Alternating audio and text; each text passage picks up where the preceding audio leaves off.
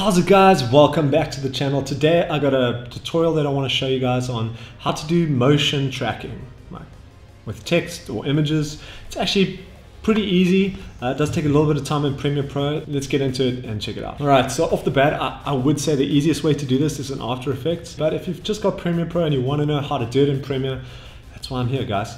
I'll show you how to do it. It just takes a little bit longer than After Effects. So what I've got here is I've got my clip and I've got a call out. So what we're going to do is we're going to put the call out onto our video and we are going to track it to an object so that when the object moves, the call out moves with it. So what you're going to do is you're going to get to the point where you want it to start tracking from, which is over here. And as soon as you see the circle appear, the point that you want to track, I want to track from that circle.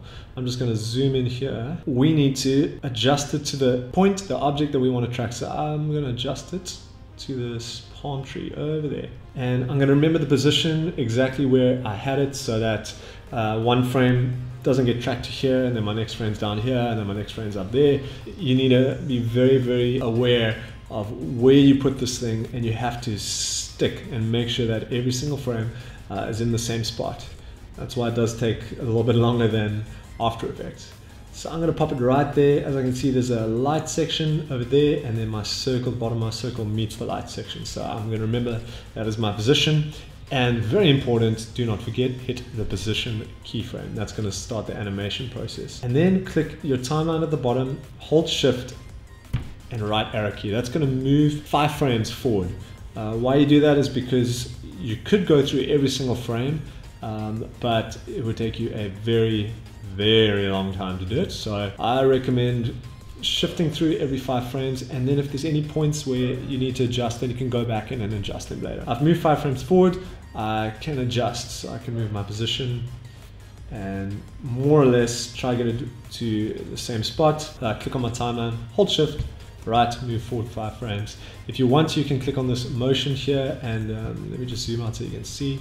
It basically adds a box which you can click and drag instead of having to adjust your position left and right individually. So now I can just drag it with my mouse and find that center part much easier. Go down to my time frame, hold shift, move to the right. Sometimes I'll move to the right a few times just to push forward a few frames and then see how it looks. So I'm going to do that 3-4 times, and now I'm going to adjust and then go back to my timeline, 1, 2, 3. Make sure my nested sequence is selected and adjust. And I'm just going to fast forward doing the same thing all the way to the end, and then I'll let you guys know how it goes and we can watch it together. Okay, cool. So I'm done. I'm not going to take it any further than that. I'm just going to delete this, otherwise we're just going to be going on and on for no reason. So I'm going to fit this to screen so you guys can see how it looks. Basically, I've tracked that palm tree to the point probably about every 15 frames at the moment. It might not look good because we're doing it like that. I might need to go in between the keyframes and adjust them accordingly, but let's just maximize this a bit so you guys can see how it looks, and let's check it out. Here we go. I mean, that's not too bad. That's pretty good. I'm pretty happy with that. Guys, it really is that simple. It really is that easy. And that didn't take me longer than a few minutes either.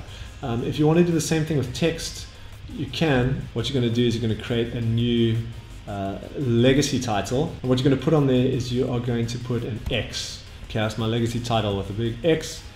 I'm just going to pop that title in. And I'm going to do exactly the same thing with this X. I'm basically going to track the center point of the X all the way to the end of the video clip. And I'm just going to fast forward so you guys don't have to watch me do it all over again. Okay, so that's the X tracked. Let's have a look at it. Same thing, my X is following the tree. I might have to go in and adjust that one, but just for the sake of this tutorial, I'm not going to do that. And then what you do is you double click on your legacy title. Then what you do is you just change your text to tree, because it's a tree, I guess. Adjust your X position, your Y position over here, where you want it to start and end. Let's move it on over. And play through it. And now the word is tracked. to where the X was. You basically use the X as your point of reference, and then you swap the X out for any text. That's what I did with my hand. I tracked my, tracked this as my point of reference. While I was holding it, the X was just tracking that, moving around, and then I just replaced the text, and that's it. Simple as that, guys. It's actually really not that hard, not as hard as people make it out to be, but I really hope that helped you out. If you have any questions, let me know in the comments, and hey, if that video has helped you, added value to your life, give this a like, a thumbs up, and subscribe to my channel, please, guys. I really appreciate it. But that's all from me, guys. Peace out.